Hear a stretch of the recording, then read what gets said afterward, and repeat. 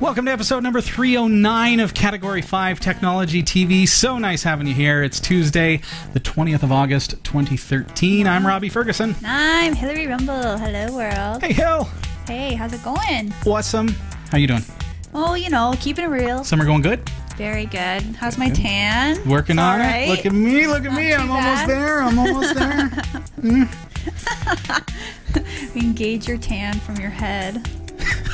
Yeah. Like, how much glare is there? How much shine on your screens at home? I think I'm doing all right. Put on your glasses, people. Coming up in the newsroom this episode, we got a lot happening in the world of tech news. Nice. Microsoft and Google are battling it out over Google's suspension of the Windows Phone YouTube app. Uh-oh. Always quarreling, those two. Those two. Mark Zuckerberg's Facebook wall was breached by a user wanting to get his attention about a security exploit. Is that laden with... Yeah, no, it wasn't me. Who knows? We'll find out who it was and what they did. The exploit, or I just said exploit, the upcoming follow-up to the hit game Minecraft has been cancelled. No. I know, you're so disappointed. And lastly, some of the ads you are seeing on YouTube might not actually be from YouTube. So stick around, we're going to discuss these stories in a little bit. That's insane! My goodness. Okay, tonight we are going to tackle a question from Pals98 who wrote us this week and said, is there any way to send notification pop-ups to computers on my home network? Well, there is. We're going to take a look at how we can do it on both Linux and Windows systems tonight. So don't go anywhere. It's going to be a lot of fun. And we also have a prize to give away. You know how I love prizes.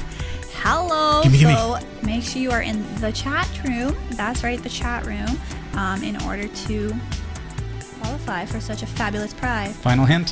What is this prize, Robbie? We'll talk all about it after the break. We'll be right back. It's going to be an awesome show. Don't go anywhere. This is Category 5 Technology TV.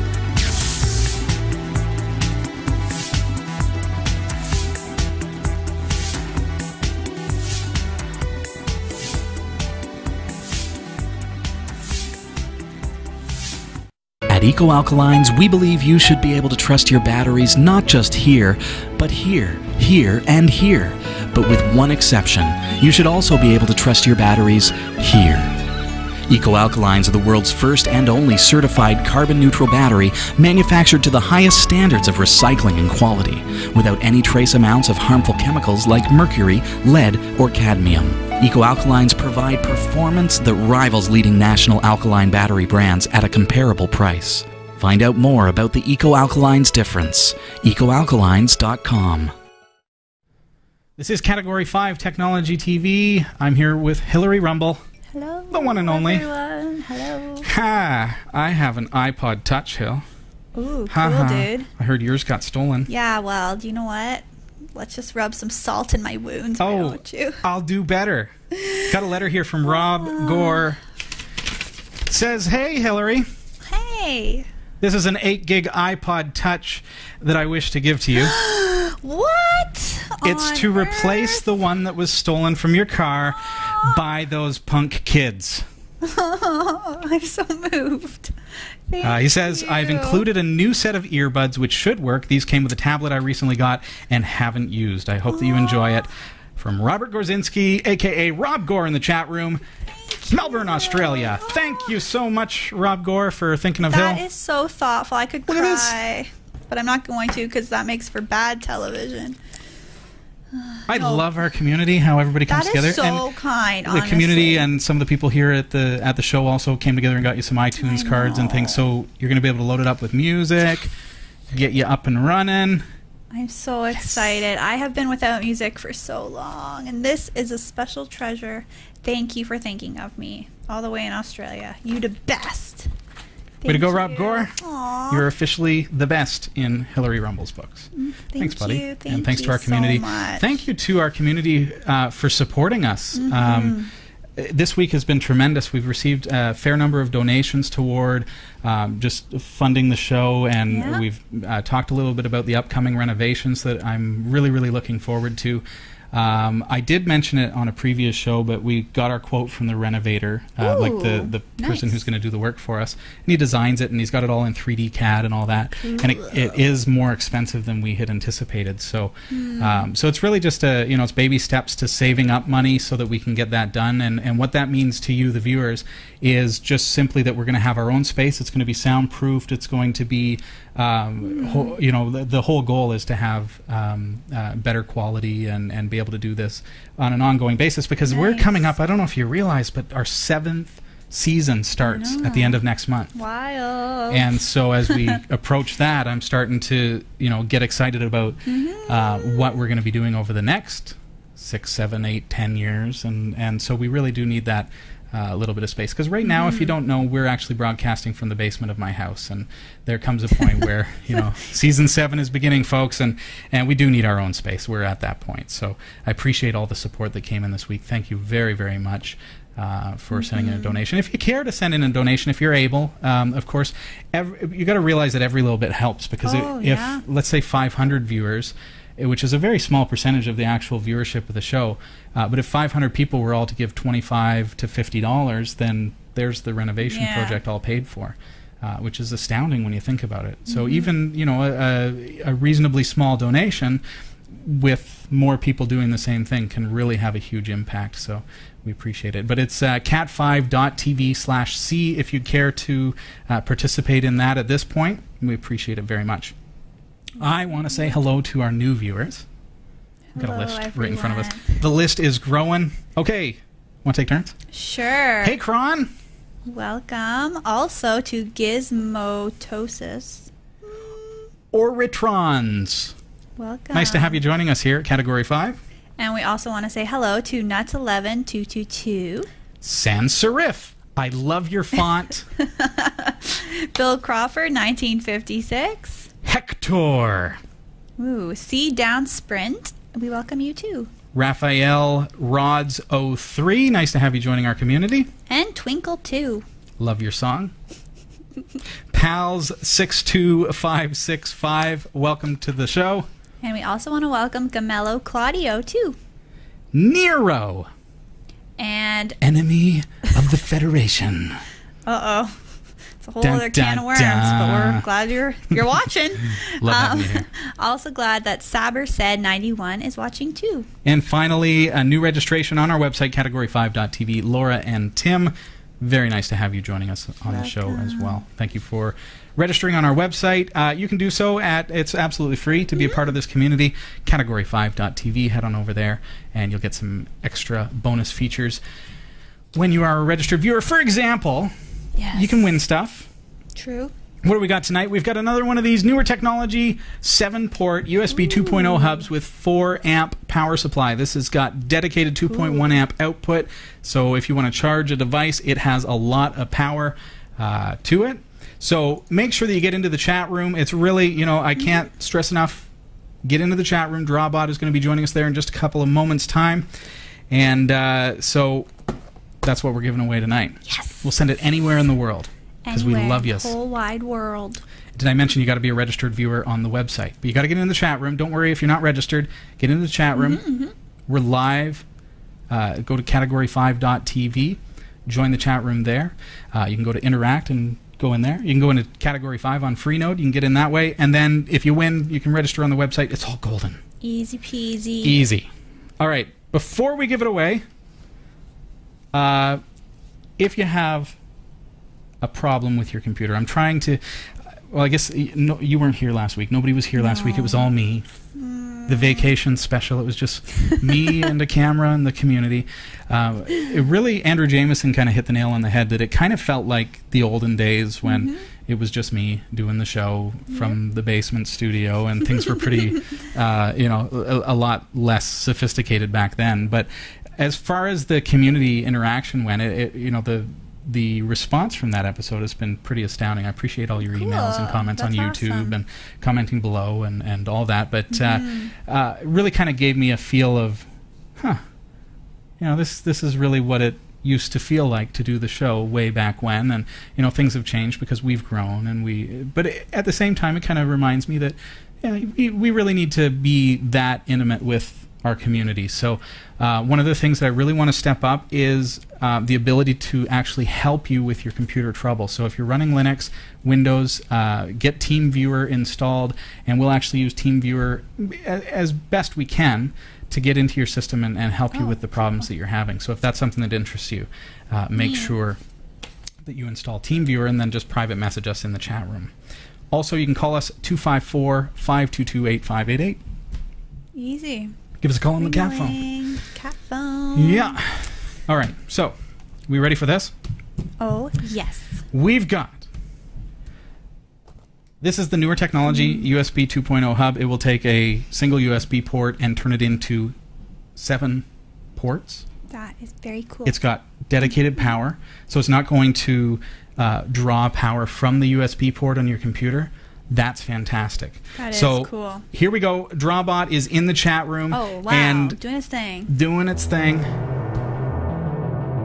Hey, everybody. Good luck. Good luck. And may Drawbot be ever in your favor. And, of course,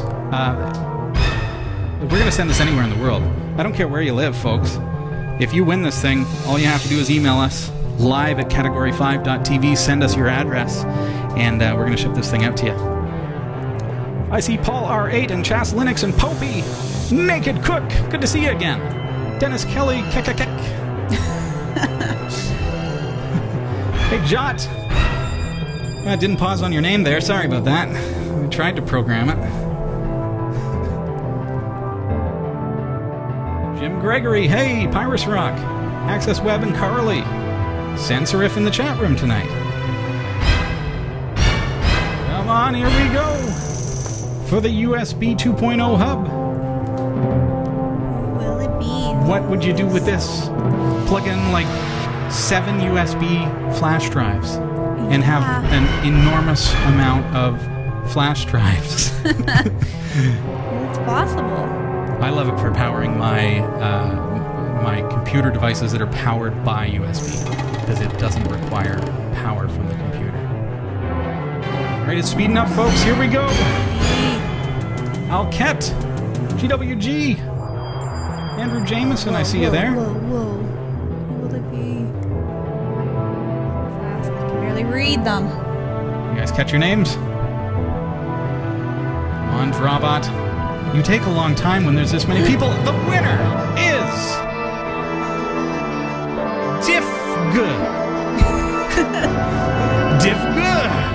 Congratulations. Yay, you're the big winner. I got one of these for you. All you got to do is just get on over to your email application. Make sure you're registered on the website as well, okay? Category5.tv. But get into your email. Email me live at Category5.tv. And when you do that, just tell me your real name, where we can ship that to. So that's your full address. And probably include a phone number in there as well, just for the courier. Just in case. Yeah. Congratulations. And knowing our luck, we're sending it probably to some crazy... Where are you from, Diffg? Yeah, where are and you? Am I even saying that? Maybe it's Diffg. Diffg. Who knows? All right, congratulations. Yay. I'll watch for that email. Woo. Keep in mind, you've got 30 days in order to claim your prize, so make sure that email comes to us within the next 30 days. So, very good. Yay, cool. Our mobile site is up and running tonight, m.cat5.tv. Now that you've got an iPod Touch, it's got a camera. You can scan that code. It will bring it up, and you'll be good to go. Sweet. All right. I'm excited to use my iPod. I think it's even got a full charge. What? I'll investigate that later. Commercial break. AKA after the show. One? Okay. I don't know. What do you want to do? Just kidding. Lots happening. Always lots happening here on Category 5. And did you know that Category5.tv is a member, truly a member, of the Tech Podcast Network? If it's tech, it's here. And the International Association of Internet Broadcasters. Thanks, so. All right. Tonight, we got a question. I guess you've got that question there. Pals98 emailed and had this kind of intriguing question for me, so take it away, Hill. Let's tackle this, shall we? Is there any way to send pop-up messages to any PC on a home network?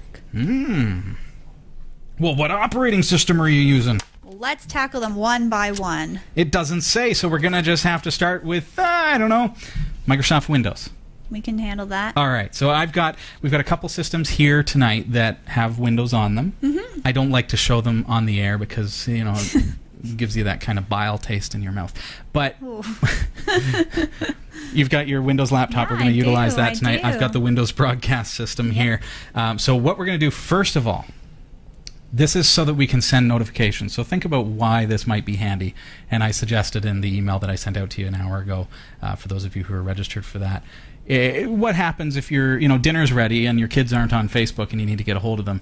Not that that ever happens.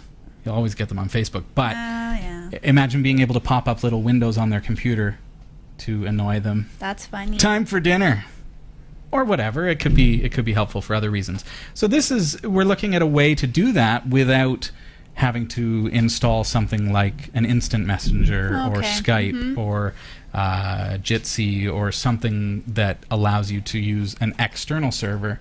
We're actually going to send messages directly to each individual computer. So on Windows, there's a couple of things that we need to consider. So we've got two computers, one that's going to be sending the messages and one that's going to be receiving them. So let's pretend that the receiving one is the kids or whatever. In this case, it's your laptop. So the first thing that we need to do is we need to open regedit on your computer. So this is the one we're going to be sending messages to. And we need to enable something called allow remote RPC. So we go into HKey local machine, system, current control set, and then in control and then terminal server, you're going to see that key, allow remote RPC. And within that, there it is, it's up at the top there. The default is that it's set to 0. So we want to actually set that to 1. It's going to now allow us to send messages to that computer. Easy breezy, right? So then on the same computer, there's another thing that we want to do is we want to make sure, of course, that the firewall is going to allow us to send messages through it. So we need to bring up our control panel.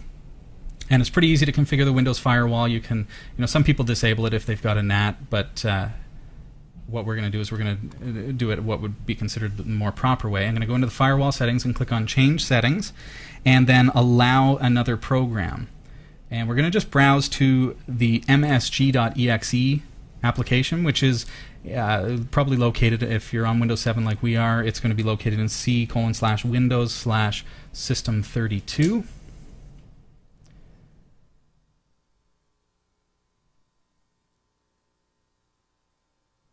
So let's just find it here. And once you've got it, just push M and it jumps down. There it is. So, okay, we've clicked on that, hit Add, and it's going to automatically assign defaults for your home network. You see that it's now got a check mark beside message utility, and we're good to go. So now we've got the ability to send messages through the firewall on this particular computer. Good thing. So then we need to actually make some changes to the computer that we're going to be sending the messages from. Yes. In this case, I've only got a couple of Windows computers, so I'm going to actually do this from our broadcast system over here. So again, I'm going to bring up some settings for this. I'm going to open Credentials Manager. And what we want to do is we want to add a Windows credential and add the computer name. In our case, it's laptop-win7, and then enter the username and password on that computer that allows access to it. So once that's added, now we're going to be able to send messages, so we can just enter this simple command, and I'm going to give that to you. Let's go back to the laptop and see what it did. There we go. Lo and behold, there's our message. So the command, just so you have it, and I'm going to post this in the show notes for episode number 309, is simply msg, because msg.exe is the executable. You don't need to enter the path because it's in the path. msg /server : the computer name, laptop win7 in this case. And then I put an asterisk, which means any user, because we've already set it up in Credential Manager. I could have put laptop there because laptop is my username on the laptop. Right? And then in quotes, the message that you want to send to that computer, because the quotes will allow you to do things like have apostrophes and spaces right? If you didn't have those quotes, then you might break some stuff. So that's one way to do it on Windows, and we're not going to get too much into how to do things on Windows because we'd rather harness our energies elsewhere. Yes, thank you. Thank you. I'd like to direct you also, though, while we're on the topic of Windows, I'm going to just do a quick search here for an application called Stickies from Zhorn Software. It's zhornsoftware.co.uk. And this is another tool that I like to use on Windows, and this is a little bit different. It's a little more like an instant messenger in that it's an application that you install. It's not included with your system. It's free. You can donate if you like it. But what's nice about it, once you download it and install it, see, these are just like sticky notes. And you can right-click on the title of any one of them and send it to a friend. Oh. And so you configure your friend list, and your friend list is, in fact, IP addresses on your internal network. Interesting. So that could work well for you, too. And then it becomes something that's a little more robust than just sending a message that once closed, it's gone. With Stickies, it's kind of like a bit more of a database system. It saves flat files, and you can refer back to old Stickies, and you can reply to them, and you know, it's a little more advanced. So check that one out, zhornsoftware.co.uk/stickies. And again, links are going to be in the show notes for episode number 309. Cool, dude. So that's Windows. All right. Shall we tackle Linux? Let's do this way. Okay, so this is where things get a little bit... All right, I got to bring up a virtual machine that I'm going to use as my other Linux computer here. That's a good idea. I'd like to show you a couple of different options here for our viewer who's looking for a way to do this. Okay. So I'll just bring up a Linux machine. Excuse the delay as I do that. Yeah, it's cool that we can do that, for sure. There are a couple of different tools that we want to look at tonight in order to make this happen. So once I've got my virtual machine up, here we go. Okay. So the first one I want to show you is called Xmessage, and it's included with your computer. While that's booting up, I'll actually show you it. So just go into your terminal and watch this. So the command is going to be Xmessage. Now notice that I'm doing this on the local host computer, right? We want to add a button that just says OK. So it goes just like that, nice and simple. And then we're going to actually locate it in the center of the screen because you want it to be noticeable. And here's where things are fun, because you can actually have it load a file, but what we want to do is we want to say, no, we want to instead, I've just put a hyphen there to say, no, we're not going to do a file, we're instead going to do whatever is within this quotation. So we'll say, hello there, Hillary. Ooh. Okay. So then I hit enter, and there we go. Hey. Oh, and I guess I don't need file dash. I thought I did, because it actually appended that to the text. So let's try it without. Cool. It's possible they've changed some of the way that it works, or maybe I'm just wrong. Well, that worked fine anyways without it. So there you go. So that's a little bit of a pop-up dialog on Linux, but it's not that pretty, and it's pretty old. Pretty old school. All right, I'm going to show you one that is much better and is becoming kind of the de facto for Linux, especially if you're using anything that's semi-modern. We're going to do an sudo apt-get update, get the latest repositories. Notice I'm doing this in the terminal because I don't want you to be afraid of the terminal. Nice and simple. We're going to look at libnotify, aka notify send. So we're going to install that first, because this particular one, notice that Xmessage I didn't have to install. This one I do. Sudo apt-get install libnotify-bin, I believe is the package. There it goes. Yeah. Cool, very cool. Okay, so the following new package is going to be installed. It's going. Perfect. Okay, so now we're going to type notify-send, and then in quotes, again, hello, Hillary. Okay. Now I'm going to zoom out so that you see what actually happens here as soon as I hit enter. There it is. Ooh. See that? How great is that? That's and cool. It vanishes after a little bit. And it also has an X button so that you can close it. If you want it to last forever, see, watch, see, there it goes. It disappeared. Oh, yeah. You can actually command it to stay on the screen forever by setting the timeout to 0. And then it will never go away until you click the X. Ooh. There are a couple other nice little features. For example, if you add a secondary quote, so let's add a title by having another quote here, and we'll say, here's a title. And you'll see that it actually created two lines, okay, with the two different quotes. Cool. All right, so you see the little formatting? Really, really simple. Okay, so now that's all localhost. So it's all fine and good, but what we want to do is we want to actually be able to send these messages to another computer on our LAN. Or, of course, you could do this through the internet as well, because we're going to do it through a secure connection called SSH. So we want to make sure that we have Open SSH server installed on the computer that we're going to be sending messages to. Remember that this is all happening on that computer. So I've installed Notify Send, aka libnotify-bin, on the computer that we're sending the messages to. So I'm going to go. Where was I? All right. Oh yes, Open SSH. Sudo apt-get install open ssh-server. Just make sure that it's installed. Mine says that it is already the newest version, so I'm good to go. All right. Nice. So now let's go to another computer.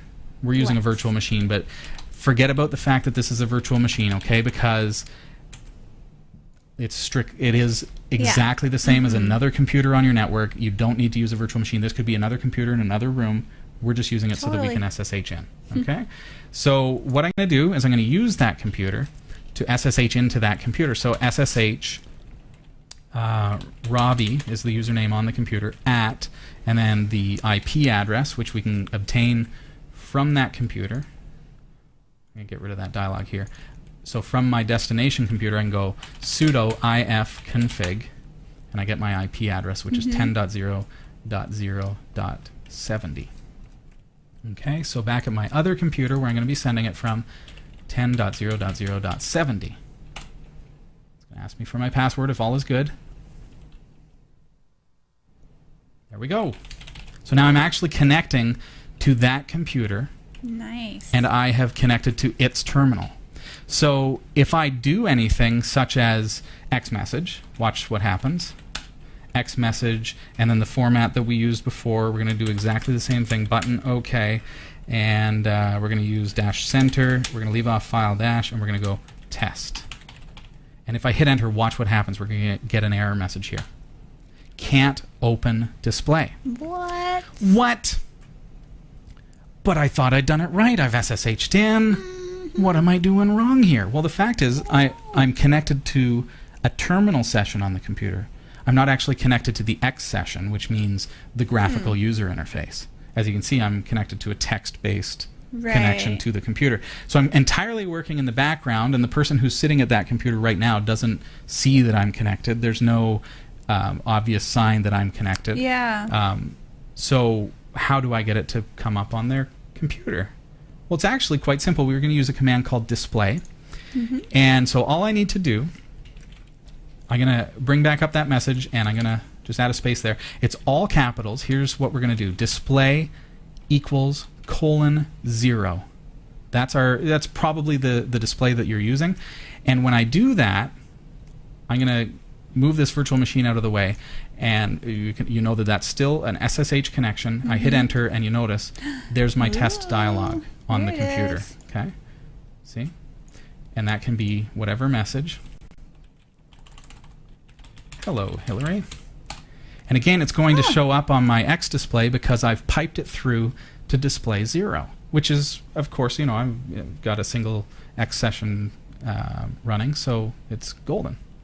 It's quite likely going to work for every case, or you can play around with it if you have any trouble. So let's go back to that same concept, that same premise, and say, okay, well, I'm SSH'd into that computer from my Linux computer to, let's say, another Linux computer in the house. So now I want to go display, all caps, equals :0 space. Okay? And now we're going to go notify-send-T0. Remember what that does, Hill? -T0. It makes it so that it never times out. So it's always going to stay up until somebody presses X. That's right. I remember you saying that, but I got to grill you. I totally admit I blanked out for a second under pressure. Okay, now in the quotes, we're going to go Hillary is awesome. Aw, she was. One of those stating the obvious kind of pop-ups here. Come on. But very forgetful. Okay, That's possible. so wrap to the next line. Okay, what did I do here? I've got first quotes is going to be what?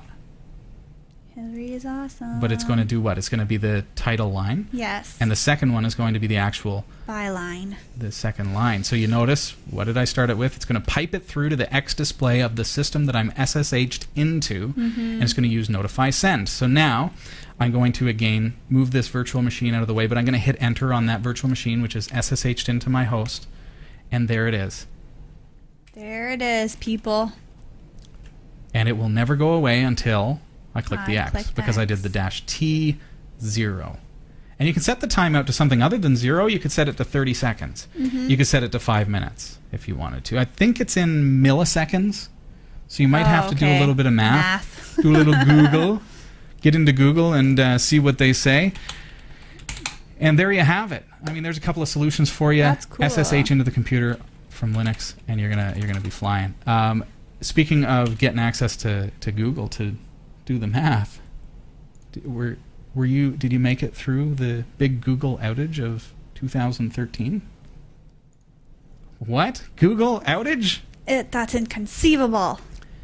The Google machine never dies. I didn't even know what to do. I was like, how do I find out news about the Google outage when Google is down?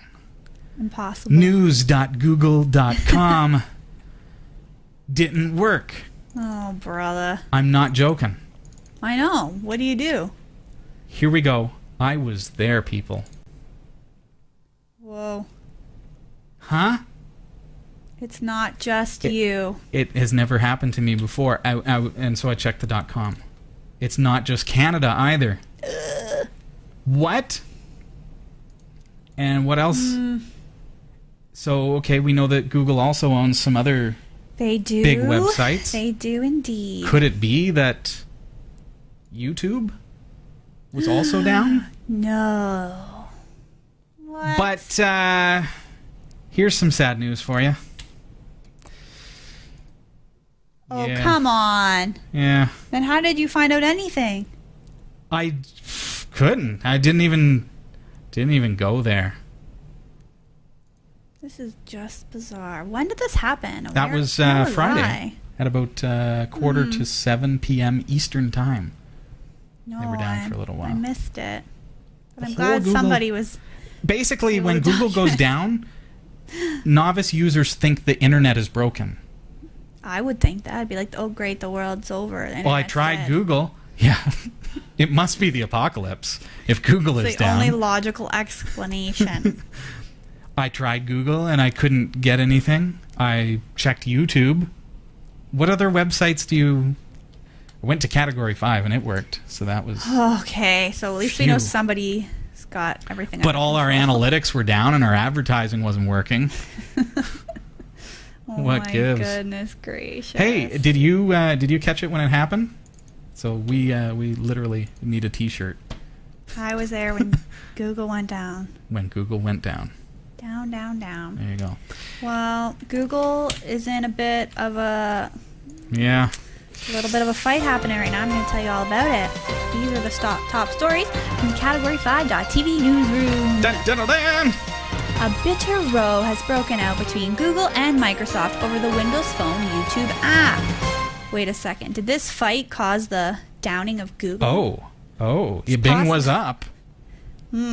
Ah. Google has blocked users from watching videos via the app, saying it violated its term of service. In May, Microsoft's first attempt at creating a YouTube app was blocked after Google complained it failed to display ads correctly. Okay. The companies agreed to work together to devise a new version, but Google insisted it was created using HTML5, Good. an open web coding standard, rather than code specific to the Windows Phone platform. Microsoft said it was unable to do this, claiming that the issues were manufactured and Google was deliberately hindering the Windows Phone platform. In a statement, Google defended its action, saying, "Unfortunately, Microsoft has not made the browser upgrades necessary to enable a fully featured YouTube experience and has instead re-released a YouTube app that violates our terms of service. It has been disabled." Ouch. Bing, ding, ding, zing, zingers. I don't even think that the official Google apps for iPhone are powered by HTML5. It makes sense they're pushing that direction. They want, obviously Apple has said no flash on the iPhone, so we got to find a different alternative. Yeah. But is Windows Phone actually using Internet Explorer 7? I don't know. They gotta hash this out. It does seem a little bit fishy, though, doesn't it? That Google seems to be a little bit kind of... Well, I did this. Why would they want to do that? break some major functionality for the world's biggest internet-based broadcasting platform on a competing product? That makes... Would they want to do that? Maybe it's a loophole. Suspicious. Maybe it is. What do you think? We'll see what plays out in the next little bit. All right, a Palestinian programmer has highlighted a flaw in Facebook's security system. How did he do it? He actually posted directly to Mark Zuckerberg's private wall.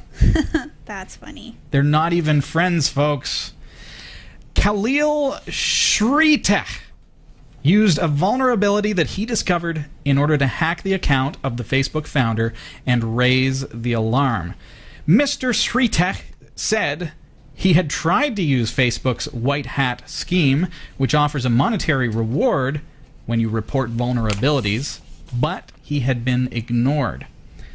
He found a security breach that allowed Facebook users to post messages on the private walls of people who had not approved them as friends. It overrode the site's privacy features. In the post, he wrote although his first language, it says, is Arabic, but he wrote in English saying, "Sorry for breaking your privacy and post to your wall," but that he had said that he had no other choice after being ignored by Facebook's security team, who said that it was not a bug. Well, they were pretty fast to fix it. They did fix it, and they said that they would not be paying the hacker for reporting the problem because he didn't do it by the official channels that he was supposed to use, which, as he posted on Pastebin, they utterly ignored him. And well, I guess they get a lot of emails, and it's like, here's another guy who says, "Oh yeah, I can post to Mark Zuckerberg's wall." Psh, well, whatever. Maybe he'll do it again, and then maybe he'll be compensated for his clear ability to get around these. I think it was pretty clever, and I do notice also that his Facebook profile hasn't been suspended or anything, so I think they must be being good about it. And he certainly was, he was good about it. He didn't go and deface Mark Zuckerberg's wall. He could have. No, he could have been saucy, but his post started with, Dear Mark Zuckerberg, first, sorry for breaking your privacy and post to your wall." And again, his first language is not English, but he says, "I has no other choice to make after all the reports I sent to Facebook team." It's taking the law, the internet law, in your own hands. How would you do it? How would you report this crazy bug? I probably would have done the same thing. Would have done the same thing. You heard it here, folks. Oh boy. Hillary the hacker. Yeah, right. Yeah. Developer Marcus Notch Person, who created the hit online video game Minecraft, says he has shelved plans for a follow-up after all. The new project was provisionally titled 0x10C. It was to be a space-themed game set in the distant future. Mojang, the company behind Minecraft, recorded... oh, here, my goodness, okay. £57 million profit in 2012 and had promoted 0x10C during its development.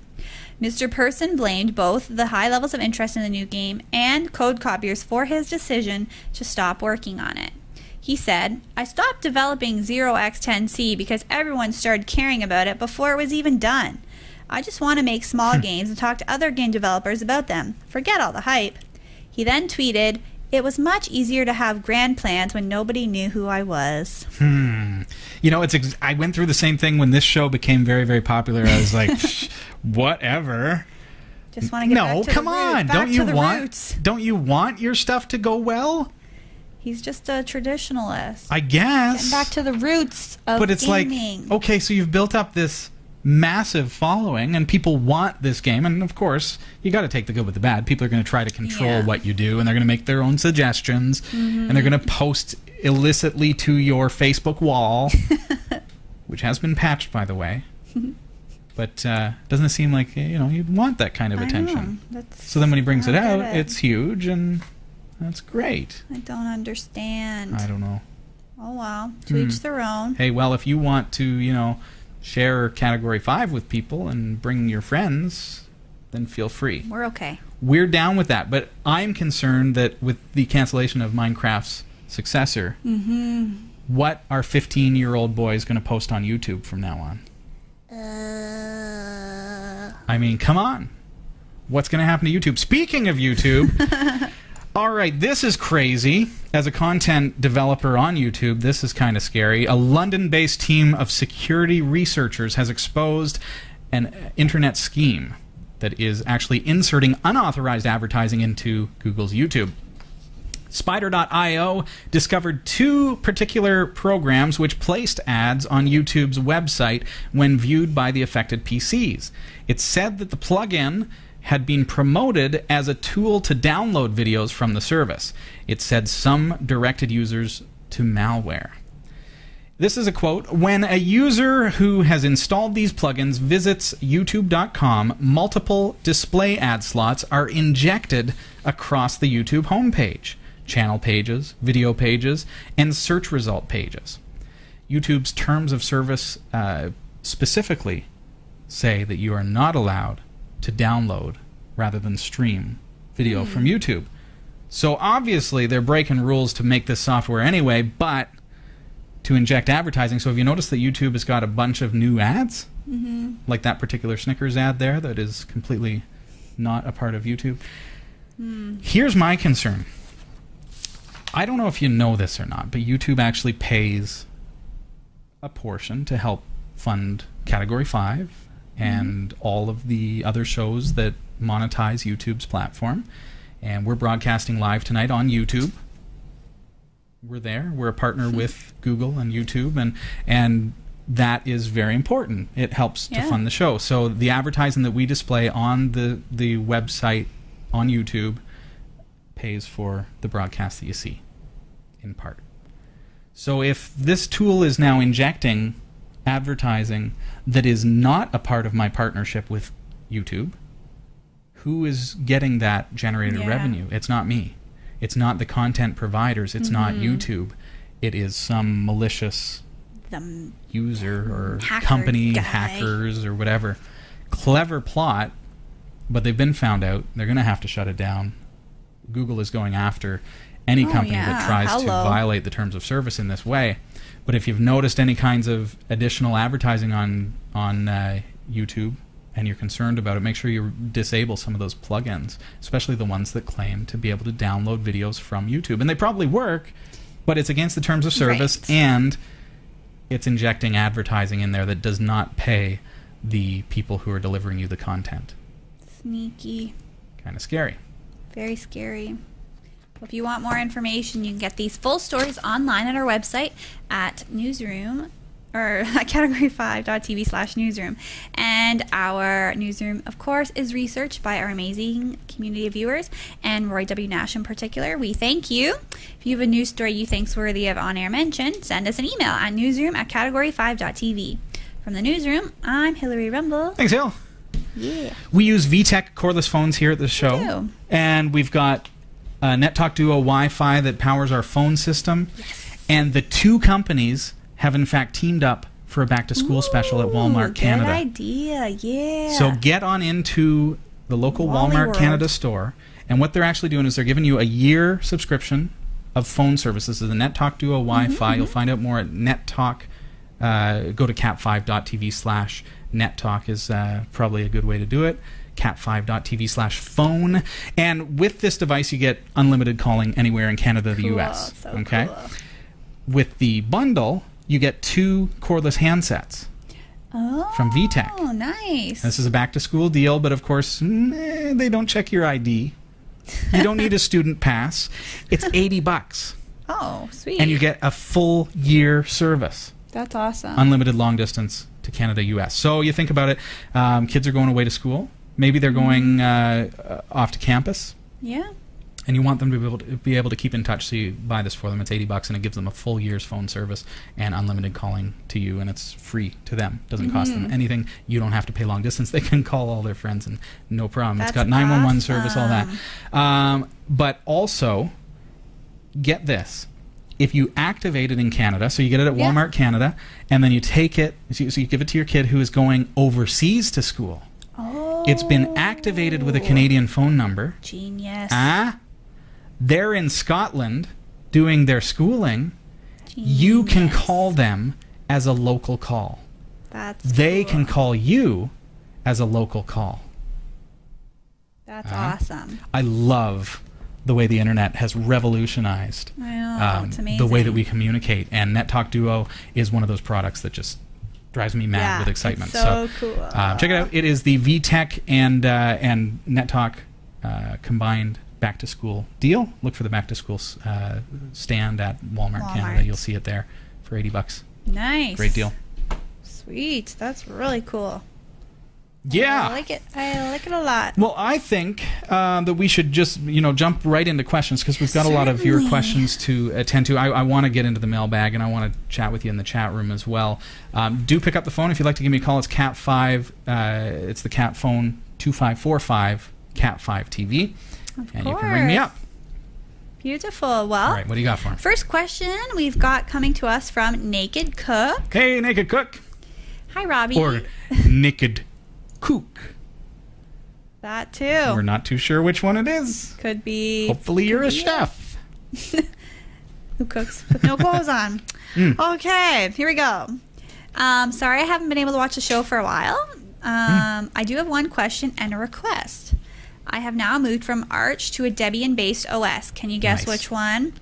Yes, Point Linux. Oh, haha. That was my next guess. I knew. I read minds. I love it. and he says, I'm really loving it. It's not as fast, but it just feels right. Anyway, would you maybe mind doing a short tutorial on getting the fun stuff? I'm getting to know this operating system. It was easy to install, and although I moved the bottom panel to include a new dock, which didn't work, it was hard to get things back to the way they used to be. So the question is, triple booting and removing one Linux OS. Is it just a matter of removing that OS from your hard drive and leaving Windows and the other Linux OS, or does Grub still have all three? I have removed Linux so many times that but that's not just from a dual boot. Is it easier to remove multiple OS or harder while keeping two operating systems? Well, I think the risk that you run when you remove an operating system that's installed in one of the partitions is that you could break the bootloader. So just be ready with maybe like a super grub disk, and you'd be able to restore the grub bootloader if necessary. But otherwise, just keep a good backup. You know what you can do, and what I quite often do in a scenario like this is get a hold of Clonezilla. It's free. You can boot it up from a CD that you've burned from an ISO. You can boot it up from a USB stick. Becca and I showed you how to do that on episode number 307. Using Clonezilla, make an exact image of your entire computer with all of the partitions intact. That way you can delete partitions, you can mess things around, and if you break it, no problem. You can restore back from the image, you're good to go. Smart. So you've got more than a backup, you've got all your partition tables, everything in a restorable format, so it's a fantastic way to approach it, because then you can mess around and you're not going to break anything, because if you do, you can restore. I would say that, well, I mean, I've been using Point Linux for quite some time now. I love it. I'm going to point you in the direction of our website. Go to Category5TV. I'm going to show you a little trick here. You can use the search engine, but on our website, go to, for example, Season 6. We've done some things about Point Linux. So go to the show, Season 6, and just scroll down to popular keywords, and you should see in here Point Linux. And when you click on Point Linux, it will actually take you to any of the episodes where we featured Point Linux. Oh, very cool. So the first one, called Bringing Back Classic Linux, happened on episode 290. Go take a look at that episode. We do cover getting some of the awesome stuff going. You know that I'm a bit of an eye candy guy. Oh yeah, look at that. I like it. I like being able to navigate my computer in a productive and sane way, and doing all that kind of stuff. And so I actually show you how to do all that stuff. That's cool. Through the course of the show. So, you know, look at each of those episodes, and you can look at the show notes and start at a particular point in the episode if you like. And then if you have specific questions, if you're having trouble with a specific thing, you mentioned that you made some changes to the panels and things, and you know, maybe there's a specific issue that you're having there that you want to get something working, then just let us know. That would with be a great. bit more specifics so that we can really help with Tackle that. it. And again, I'd say, you know, I would like to get the show more into, let's provide remote support, and if that can be something that we can do with the show in such a way that viewers are not, you know, that it works with the flow of the show, because we do need to also keep in mind that other people are watching who may not be affected by the same problem. So we try to keep a good pace to the show. But if that's something that we can do, maybe, you know, if you have a specific question that has to do with the dock bar or something along those lines, we can remote in and see if we can service that for you, fix it, and show everybody else how to do it. That would be great. Thanks for the email. Do you have time for another one? Please. Yeah. Okay, this is a 3-parter. All right. Hello, I just discovered your show today and I am completely inspired. Awesome. I decided to build my own computer rig and start broadcasting, but I had a couple of questions. All right.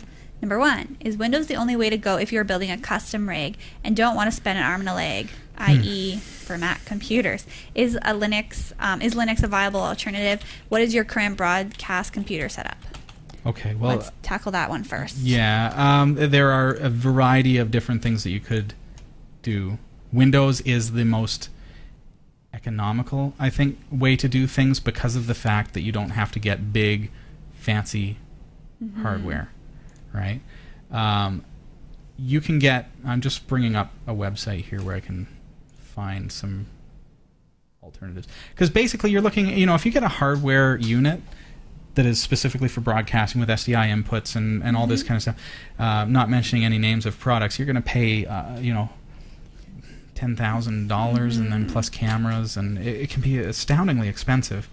The nice thing about working with a Windows platform machine is that you can go with Telestream Wirecast, which the professional edition of the software will run you about $1,000. There is a very, very reasonable version of the software available for you that is about $500.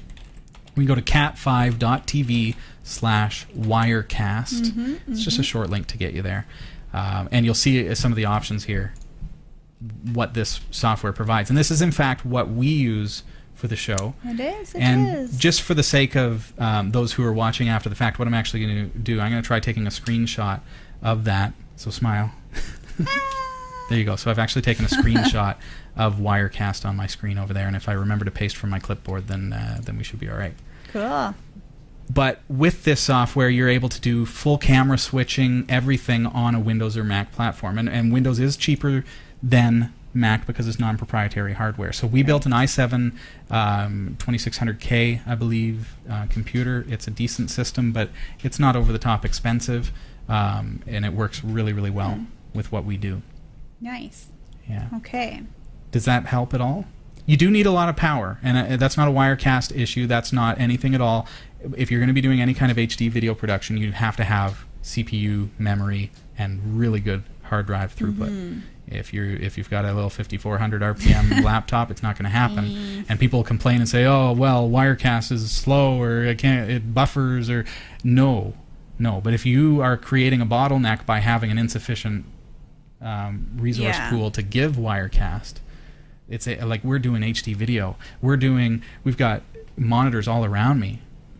We've got everything is running from one system: camera, sound, audio. I'll put our chain of how things work up on the website on episode 309. We've got a monitor out there for Heather to use so that she can see the show as it's happening. So that, you know, because we're behind a whole bunch of stuff. Those of you watching Backstage Pass can see we're actually kind of blocked in here. Yeah. So all this is done from one system. It takes a lot of power. So that's where... This is interesting because this kind of leads into why did you then choose the Thermaltake chassis?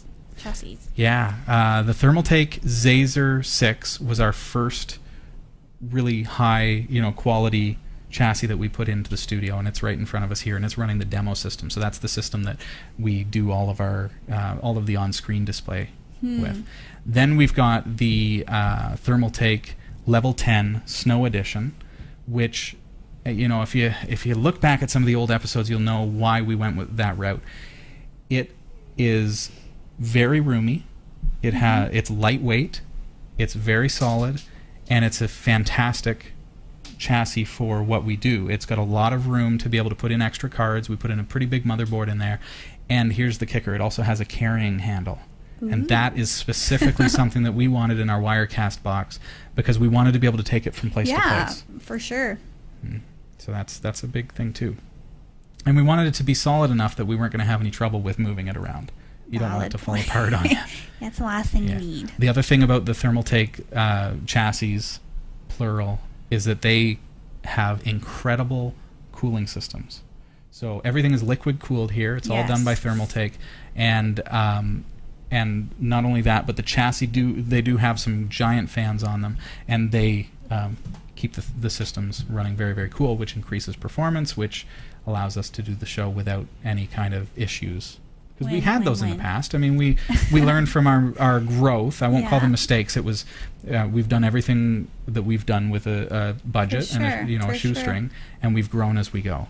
And so it's been an exciting process, and that's kind of how we make our decisions: is what's going to work best for us, within an economical standpoint, but also doing a good job at what we do. So, if I can just take this call, we have somebody here on the line. Thank you for calling. Hello, Robbie. Hello. Who's this? Hello? Uh-oh. Oh no, we established who I am. Oh no! Cat phone. Please call back. You have a few minutes. Yeah, you got a couple minutes to call back. Maybe we'll hear from you again. Okay. I hope that helps. That was good info. And then just the last thing. This is a tip for shooting.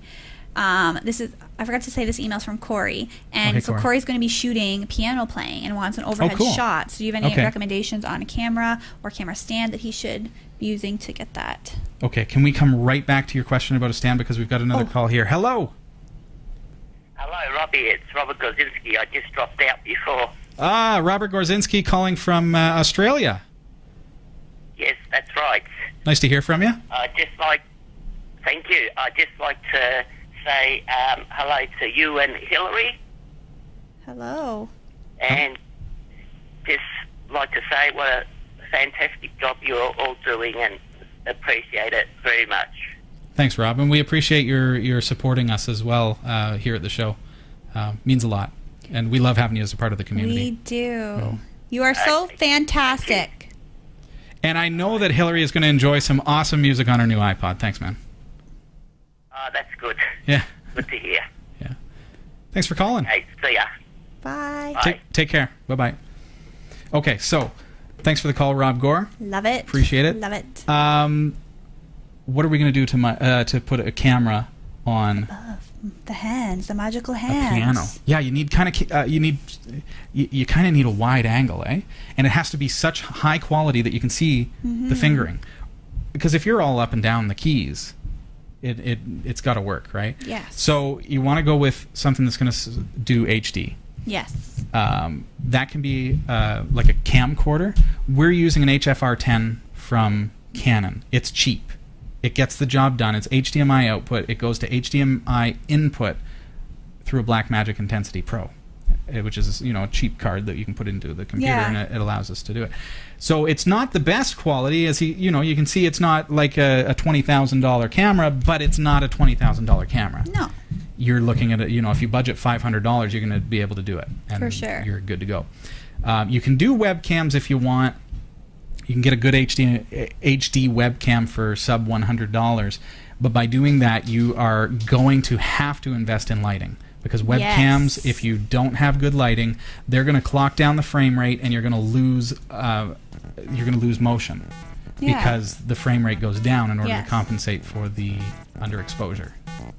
So get something like a consumer hand camera that is going to be high definition and can be elevated. How can we put it up in the air? Heather, can you take a shot of just our stand, and you'll see that we use microphone stands here at the show. We do. We don't use tripods. We use these microphone stands, and with those, we put a little, 1/4-inch threaded nut on there, so that, or bolt, and it holds it onto the stand. And I've been developing something here, which is a 4-head tripod mount on a microphone stand. And this is going to be our baby. So these are Microsoft LifeCam studio cameras, and here's the thing, we can make them move around however we want, okay? But because it's on a microphone stand, look at what we can do. It's got a boom, it's got a swivel. See how the swivel works here? With that, so now you've got the ability to do any kind of shot that you need to do. You can get these things up pretty high on your piano. Maybe you want to get something like this and get it right up there, right? So that might be an option. Microphone stands are excellent for that because of the fact that you can move it around and extend it. And very cool option. Creative option. A little bit more maneuverability than a tripod, say. True. Well, investigate those options and let us know how you fare, and maybe we'll tune into your show very soon. That sounds good. I will post any information that I have for you, links to product that we use to build that kind of stuff in the show notes for episode number 309. Have a great week. It's been nice having you here. Thanks for joining us. Thanks, Hill. No problem. It's been a slice, Thanks, guys. Heather. We'll see you later. Have a great week. See ya. Bye.